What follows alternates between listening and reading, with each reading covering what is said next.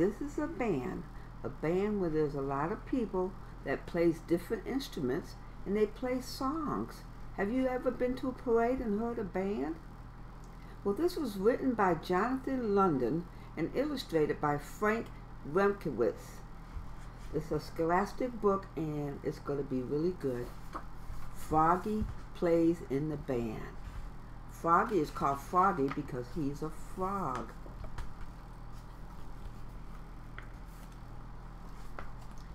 At school one day, Froggy read a sign. It said, "Marching Band Contest, Big Prize."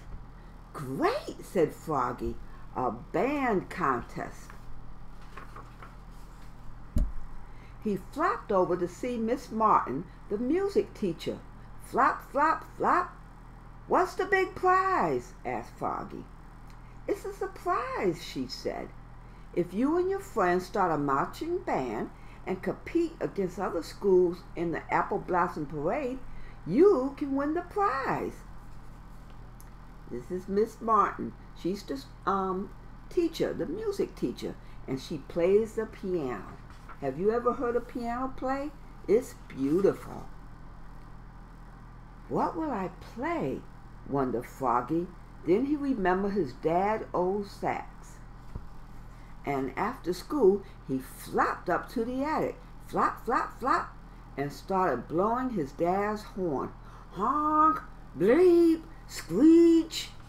He needs a little practice. That doesn't sound too good to me. What about you? "Froggy!" cried his dad. "What?" "Quiet, please. I'm on the phone." "I'm on the phone, too," cried Froggy. "The saxophone! Honk!" Yeah, that was cute. Uh-oh, look it. They got a band together.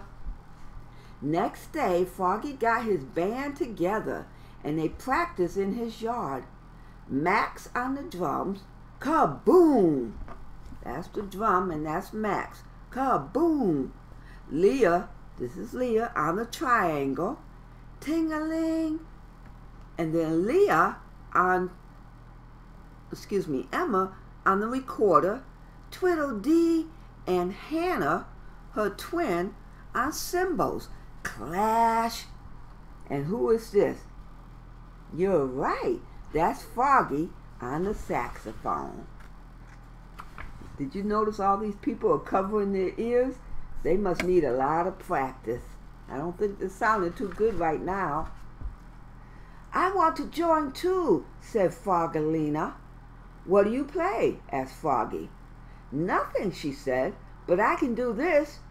And she twirled the baton, tossed it high into the air, and caught it behind her back. Ta-da! That was real good. Every day after school, Froggy's ragtag band marched around and around the playground. Honk, kaboom, ting-a-ling, twiddle-dee, clash. And there she goes, Froggalina, twirling her baton and throwing it high into the sky.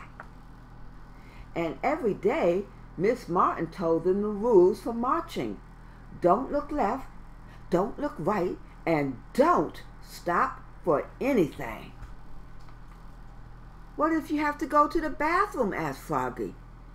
"Don't stop for anything," commanded Miss Martin, "or everybody behind you will crash into you."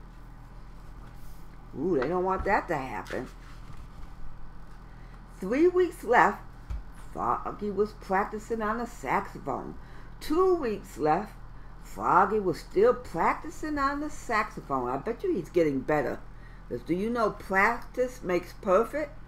If you keep practicing, you'll get better and better. 1 week left. Froggy practiced marching everywhere, even in his sleep. Look at him. That's cute. He's sleeping and got his hands holding the saxophone and his feet is marching. He's really practicing, even in his sleep. At last, the big day came. The apple trees had burst into bloom and the parade was ready to begin. Everybody was nervous, especially Froggy. Miss Martin said, "Now remember, don't look left, don't look right, and don't stop for anything." And the parade began.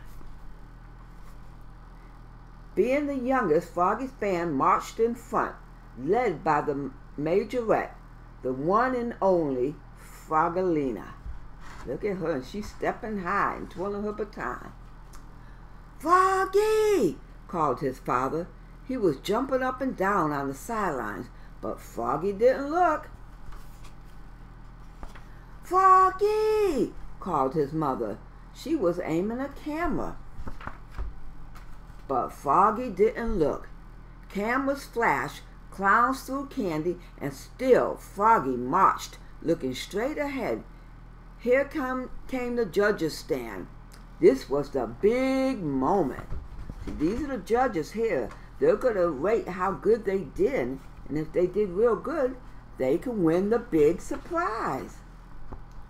Froggalina twirled her baton. She tossed it high into the air, and Froggy thought, don't look back, don't look left, don't look right, and bonk! Her baton hit him on the head and knocked him down. "Oops!" cried Froggy, looking more red in the face than green. Oof! Clang! Crash! And the rest of the parade piled on. Oh, they all fell on top of him. "Froggy!" cried Miss Martin. "What?" came a muffled cry. "Are you all right?" Froggy crawled out from the bottom of the heap and said, "Don't stop for anything," and started to wail a wild swamp tune on his saxophone. He got up from underneath that pile and started playing his saxophone. The rest of his band joined in, and everybody danced in the street. And when the judges' vote came in, Froggy's ragtag band had won a special award, coolest marching band at the Apple Blossom Parade. "What's the big prize?" asked Froggy.